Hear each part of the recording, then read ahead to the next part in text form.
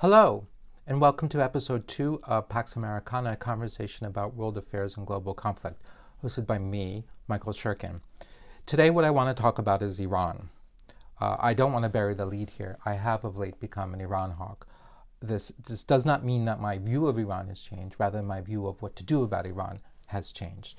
And this is sort of, unfortunately, with great reluctance, but here we are.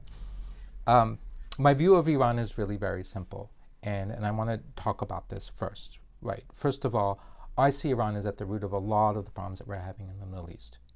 It's Iran, it's all about Iran, it's always been about Iran, or at least since the Islamic Revolution in 1978. Thus, it's difficult to imagine how things could really get better unless Iran were to change course, either through its own volition or because it's forced to. But as long as Iran does what Iran does, and Iran is what Iran is, it's going to remain a mess. Second, my understanding of Iran is as follows. Iran is one of those countries that's defined by resentment, right? Now, think about it this way. Countries usually, nations I should say, nations usually have a positive identity, meaning that they define themselves based on themselves, who they are, without reference to some other, right? It's all about their own subjectivity, but it's also all about them, right? I am Korean, I speak Korean, I have a Korean culture that I'm very proud of, I have Korean cuisine, and I'm Korean, right? This is a positive definition. Iran is one of those countries, though, where their resentment, their relationship, where their identity is less a positive one about who they are, which they easily could be given the richness of Iranian culture and Iranian heritage, and Iranian cuisine is phenomenal, I mean, right? It's an amazing country. It's an amazing country with an amazing culture, amazing history, et cetera, et cetera.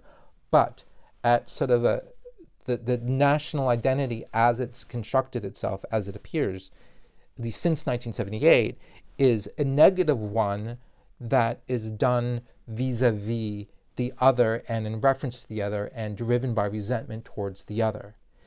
A great example or a counterexample that I could point to is Vietnam. Vietnam is a country that has every reason to be resentful and to hold grudges. They have every reason to hate French people and to hate American people, to hate Chinese people, to hate Japanese people. Think of all the terrible things that have been done to them. But do they? Right? It is my understanding that the Vietnamese people basically don't care, or rather, yeah, they know about their history, whatever, but it doesn't define them. That's not who they are. They're not interested. They don't invest energy, like negative energy, into that part of their history, that part of their identity. Rather, their focus is on moving forward and building their country and making factories and developing their economy and advancing their own interests, their own national interests and their own interests as a people, not out of their own interests like any other country does, right? But it's not about resentment. It's not about grudges. It's not motivating them. Now, I don't think Iran is the only country that is motivated, for which resentment plays such a powerful role. I think Turkey is another country like this. I mean, there's something that was brought home to me when over a decade ago, I had the pleasure of going to the Ataturk Mausoleum in Ankara. It's a phenomenal place. I mean, Ankara is a lovely city. If you go, absolutely go to the Ataturk Museum. It is absolutely fascinating. But in its portrayal of Turkish history, modern Turkish history, one of the things that I really perceived and felt to a degree that I didn't really understand prior was the extent to which, from a certain Turkish point of view, they were gang raped by the West at the end of World War I and the years following World War I. Gang raped. And that gang rape still figures in how they think about their relationship with the West. And there's still this resentment that's there. I think Russia also arguably has this resentment towards the West, and this is definitely shaping the Russian worldview and shaping Russian policy, etc. Third, when it comes to Iran, this resentment combines with religious fundamentalism, religious and arguably racial bigotry to shape Iranian foreign policy far more than the kind of rational realpolitik, the rational calculation of interests that we normally understand or that we assume, right? We think of countries doing like what Vietnam does, where the Vietnamese, they're very smart. The Vietnamese think in terms of rationally their country's, their people's interests, right? And it doesn't appear to me, at least, to be motivated by irrational things like resentment, grudges, some kind of mysticism, some kind of religious thing, whatever. No, it's very rational. And as a result, it's actually something that we can understand, right? I think that's a real advantage, right? We get the Vietnamese, at least at that level. The Iranians, no, there's this resentment and religious bigotry, religious fundamentalism, and racism. There's really no other way to explain their antipathy towards Israel. Israel has no beef with Iran. Iran has no natural beef with Israel. Like, and you know, some countries invariably have points of dispute. Territory, for example. You could see, you know, if you play the game of diplomacy, you kind of get it that, like, you know, Russia and the Austrian Empire are going to come to blows over certain areas, land that's sort of between them, and there's a worry about influence. That's not really relevant for Iran and Israel, and their natural allies are the same, their natural enemies are the same. Before the Islamic Revolution, Iran, under the Shah, and Israel got along very well. The relations were at the very least cordial. There's no problem between the two countries, and Israel doesn't have any demands on Iran. There's no territorial or anything like that. That's not that kind of conflict. Rather, Iran has a beef with Israel. Iran's beef with Israel is that it exists. Iran's beef with Israel is religious, it's bigotry, right? Which is part of why it drives me crazy when people treat Iran and Israel as like, oh, you know, these are just two countries that just to have a dispute, like France and Germany in the 19th century. No. One side just kind of wants to be left alone. The other side is a bigot, right? And the other side's beef with the one side is just that it exists, and because it's racism, right? So that, I think, is something really that's essential to understand, and why also part of why I think the Americans I think have genuinely misunderstood Iran and continue to misunderstand Iran. So let's then focus on this question of U.S. relations with Iran. How have we handled the challenge of Iran since the Islamic Revolution? And in one word, badly. Two words, really badly. At the time of the revolution of 1978, I've really read deeply into this to try to understand how we understood it. Now, I'm old enough to remember this. I was a kid then. I was in elementary school. But the news were there, like, because every night at dinner, my family, we would watch CBS News. Dan Rather, I believe. Was it still Walter Cronkite? I'm pretty sure it's Dan Rather. He'd get on and he'd say, you know, today's day 232 of the hostage crisis, blah, blah, blah. And it was very depressing. It was very dour. Dan Rather was very dour. The mood was very dour. Jimmy Carter was very dour. And a lot of it had to do with Iran. And I remember this, right? And I remember seeing the covers on Time or Newsweek. I don't remember which my parents subscribed to, but it was one of them. And then all the headlines. It was present, and I could feel it even as a kid. It is my understanding that the U.S.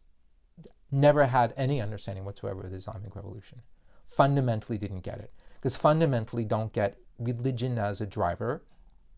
Fundamentally do not get, certainly, the kind of religion that we're dealing with in Iran, right? The particular take of Shia Islam. I mean, there's so many things that you need to understand. Like, first of all, religion as a driver, sort of as a sociological, political phenomenon. And then Shia Islam as a sociological, political phenomenon. And then we have to add to this other level of complexity of Khomeini's particular take on Shia Islam as a social political driver, right? It's all very complicated, and we don't have a clue. We don't understand any of this. What do we understand? Well, being monomaniacal Americans, we look at all this through the lens of the Cold War. And all that really matters is, what does this mean for the Cold War, which is this bipolar world between us and the Soviets? And all we're afraid of is whether or not Iran was going to fall into the Soviet orbit, right? Become a Soviet satellite. This Islamic thing happening in 78 that percolates and then explodes is something we view as a passing storm, right? It's a passing cloud. And it's going to pass. So we're worried about what comes afterwards. And our nightmare scenario, again, because we don't understand what we're dealing with. Like, we don't understand that this passing cloud is not a passing cloud. It's this huge storm front that's moving in, or rather it's this climactic transition. That's the nightmare scenario, but we don't get that. We think this is a passing cloud. And the nightmare scenario for us is that this is followed by the rise of the Iranian Communist Party, and that Iran becomes a Soviet satellite. That's what worries us. So when the hostage crisis kicks off in '79, this is why the Carter administration doesn't do a thing other than, we're concerned, we have negotiations. There's that cluster of a rescue attempt that's just a total fiasco and incredibly embarrassing. And again, I remember the covers from Time or Newsweek, and I remember which we had as a kid. I mean, it was devastating. And I recall looking at all the pictures. I don't think I read the text, but I was looking at all the pictures, and I was very upset in my own way. But we didn't do anything, and I never really understood it. And there was this feeling of impotence that I think really bothered people, and this also partly explains why Carter was defeated so soundly by Reagan. This feeling of impotence, this feeling of frustration, the fact that we were just kind of floundering, what did we do? And even as a kid, I never understood why we didn't simply threaten the Iranians, because God knows we had the military power. It should be very simple. You've got 72 hours. Those hostages need to be on the tarmac in Geneva in 72 hours. Are we going to start destroying your cities? Or we're going to start destroying your oil terminals. We're going to start destroying your economy. We're going to drop every bridge in your country. We're going to, whatever, doesn't matter. But we could do it. Why didn't we? The answer, again, is because the Carter administration fundamentally did not understand the Islamic Revolution, did not understand that it was the real deal, that this was the threat, saw it as a passing storm, and thought that the real threat was the country falling into the Soviet orbit, and it was afraid that either the Iranian communists would take over, or that if we're too harsh against this new Islamic regime, which we didn't think was going to last anyways, they would turn to the Soviets. So let's not go there. Let's not try to bully them. That was Carter's response. Then Reagan takes over. And you think that Reagan, right, because of all of his chest beating and his posturing and his tough talk would change things, but the reality is no, right? There's a message here, because like Carter was dour, people disliked him. Reagan was upbeat and talk tough, but more often than not, Reagan's policies were identical to Carter's. But people liked it, and people don't really get it anyways. And even today, a lot of people are like, oh, Reagan was the greatest, blah, blah, blah. But I think half of it is bullshit. So as a result, I think that Carter is badly underrated and Ronald Reagan is badly overrated. That being said, what happens? 1983, they blow up our embassy in Beirut. What did we do? Nothing. Also 1983, they blow up our Marine barracks. They kill 241 of our soldiers. Marines, I guess I should say. They also bombed the French Army barracks, and they killed 58 French soldiers. From what I read, and I think it was at this moment that, the French were pissed, we were pissed. We planned together a joint airstrike. We were going to bomb Iranian camps that were in the Bekaa Valley of Lebanon. And the French aircraft were already in the air, and Reagan chickened out and called it off, and Mitterrand was absolutely furious.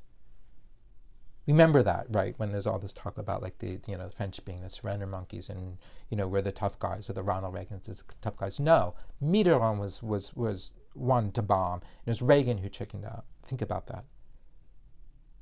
But we don't do anything. They bomb our embassy again, 1984, embassy annex, same thing. All through the 1980s, the Iranians take American diplomats and other Western diplomats hostage in Beirut. What do?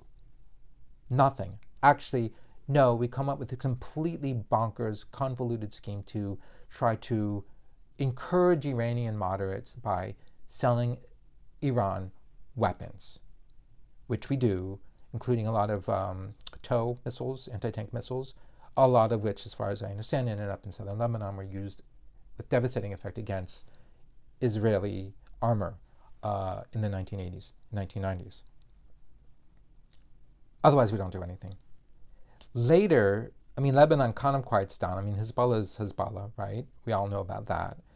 But I also want to point to the fact that the Iranians bombed the Israeli embassy in Buenos Aires, killing 29 people in 1992. And then in 1994, the Iranians blow up the Jewish community center in Buenos Aires, known as AMIA, killing 87 people. Think about that. What is AMIA? It's a JCC, right? Like we have in all the towns, all the larger cities I've been in the United States. It's a big JCC, right? What goes on in JCC? There's usually a theater, there are performances, there are art shows, there are often kindergartens, daycares, there's a gym, social events, right? People use this space to do social things. It's very nice, it's community, right? They bomb it in Buenos Aires. Just think about that. What is that? Is this realpolitik? No, this is racism, this is religious bigotry, this is resentment. This is not normal, right? And I don't think we should normalize this, but we have, right? Because everybody sort of seems that this is kind of normal in light of, I don't know, the Arab-Israeli conflict. No, it's nothing to do with the Arab-Israeli conflict. This is about Iranian racism. Anyways, what does the world do about the AMIA bombing? Absolutely nothing. Absolutely nothing. Now, let's fast forward to September 11th. September 11th happens, September 11th, 2001 happens. There is a moment of sort of like an opening for a détente with Iran, because Iran signals a willingness to cooperate with the United States vis-a-vis the Taliban and vis-a-vis Al-Qaeda. And people, when they speak about this, usually are critical of George W. Bush, because what George W. Bush did was he spurned this opening on the part of the Iranians with his axis of evil speech, right, which threw out the entire possibility that maybe there's this opening with the Iranians. That might be true, right? But let's set that aside. I think the critical part for understanding, for me, the takeaway of September 11th, or the Iranian response to September 11th, is that they were scared. They were scared. They were afraid that we were going to go after them. In part because our ostensible concern, right, we clearly were worried about the nexus of international terrorism and nuclear weapons. They're up to their necks in both. So they're scared. That's why they suddenly signal, they're going to be amicable. That's very important for understanding. They are amicable, willing to cooperate, because they're scared. Anyways, nothing much happens, and we do the worst possible thing, which is that we went and invaded Afghanistan and Iraq. Both countries neighbor Iran. We take out a government that is a counterweight to Iran, which makes things worse. And we place large numbers of American soldiers and American allies in proximity to Iran and within the range of Iran's easy ability to do serious harm. What I mean by that is material support to the people who are killing Americans and allies in Iran and Afghanistan. So for instance, in Afghanistan, Iran and Taliban, not friends. However, they have relations. And one thing that Iran would do from time to time is they would supply certain weapons to the Taliban, which we could trace, and we can understand that this is proof of the tie between the two countries. The two things that I'm thinking of are manpads, right? So ground-air missiles, and a type of IED called EFP, or electrically formed projectile, I think that's what it's called, which is a particularly deadly form of IED. It's like a mine that you put on the side of a road, and it's particularly effective against armor because it could punch through the heaviest armor, right? So it's sort of like it's an evolution of a shaped charge. They would pop up in Iraq and Afghanistan, mostly traced to Iran. They would pop up in Afghanistan, thank God not often. There weren't a lot of EFPs in Afghanistan, there weren't a lot of manpads, but every once in a while they would pop up, and usually when they would pop up, they were traceable to Iran. And what it made clear was that Iran had the ability at will to dial up this material support to the Taliban or to various other armed groups in Iraq, or dial it down, right? They could shed American blood very easily in large quantities if they wanted at will, right? This is seriously problematic. So that's what's going on in the 2000s. All this leads up to the negotiations about the Iranian nuclear program, which results in the JCPOA agreement. JCPOA is a very complicated affair. I, at the time, was really on the fence about it. For one thing, there were some very well-informed, knowledgeable people who wrote very strong critiques of JCPOA. And I wouldn't say they're ideologically motivated. It wasn't necessarily like we're Iran hawks, we don't like the idea of having peace with Iran. It's more like, you know, if you look at the technical aspects of this agreement, there are some serious problems here, right? So these were sort of credible, rational, reasonable concerns. And they were real, they were legitimate. On the other hand, what were the alternatives, really? Like, what are we actually going to do about Iran, right? So it always struck me that JCPOA represented the least worst option, because the other options are we do nothing about the nuclear program. That sounds like a really bad idea. Or what? We go to war. And the people who are rattling their sabers about Iran never seem to talk about that. They're like, we need to be tough, tough, tough. Like they bang the desk, like tough. We need to be tough on Iran. But what does that mean? What does that actually look like? And ultimately, it sounded like what they really wanted was war. But let's think about this. Let's think this through. Are they thinking it through? Or maybe they thought it through, but they didn't want to do it out loud. I don't really know. But I was very uncomfortable with this kind of talk, this tough talk. What do we actually do? So it was a problem. So at any rate, that's why ultimately I thought that JCPOA represented the least worst option and thought it's better than nothing.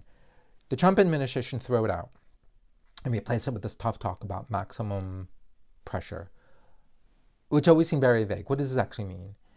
And not only that, but maximum pressure is problematic given that it's not clear that sanctions had any effect whatsoever. Secondly, sanctions regimes work best when you have the full support of the rest of the international community. We had that full support for the JCPOA, right? The French, the British, etc. were really on board with JCPOA, and they were also on board with the sanctions regimes that were in place at the time. They had some really tough talk about Iran. But by tearing up JCPOA, we burned some real goodwill there. And so that our maximum pressure after JCPOA was much more of a unilateral affair than it had been in the past, and certainly than it needs to be in order to be effective. So this is a problem. So again, you're left with the situation, well, what are we going to do? Now, Trump did, to his credit, kill Soleimani, but again, it's like that's one thing. But otherwise, what are we going to do? And it's a symbolic thing, and I guess it's useful, but ultimately it was a lot of tough talk without any real action. It's felt like Ronald Reagan all over again. So what do we do now? So now we're in the situation where we've kind of let this go on for too long, right? I'm still convinced that if Jimmy Carter had basically said to the Iranians, we're going to blow the bejesus out of your oil industry or whatever if you don't give us your hostages, I think everything would be a lot better today, right? But he didn't, and Ronald Reagan didn't, and Clinton didn't, and Obama didn't, and Trump didn't. So now we're where we are, and we've got Iran is holding a gun to Israel's head in Lebanon with Hezbollah. Hamas is an Iranian proxy.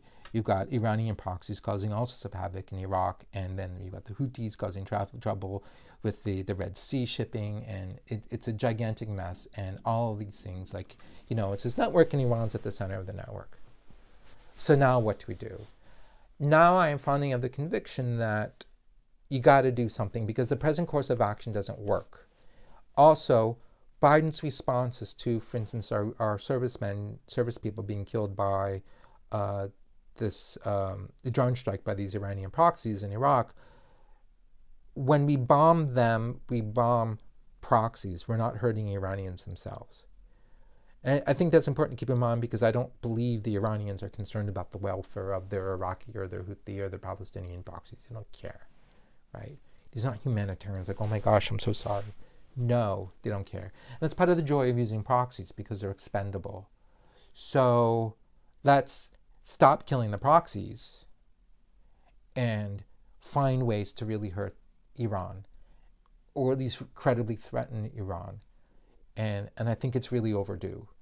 And this might mean going after the oil industry, going after the oil terminals, which of course that's problematic because then the price of gas goes up, and then all these people are angry at Biden because of the cost of gas going up, and they need it to fill up their pickup trucks, and now they're going to vote for Trump. That's an issue.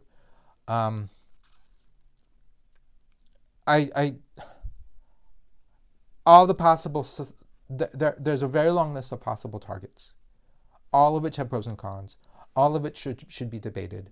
But I think that's the debate that we need to be having, and I think ultimately, or needs to be happening somewhere, and ultimately we need to stop pussyfooting around because it hasn't gotten us anywhere. And we need to go back to the place we were in the aftermath, in the wake of September 11th, when the Iranians were scared. The Iranians need to be afraid of us, and at the moment they're not. And I think that's a huge problem, and that's going to remain a problem for a very long time. Thank you very much. Please stay tuned or subscribe. If you like this, press like, hit like, subscribe. There's more of these in the works, in the pipeline, that will be coming out in the weeks to come.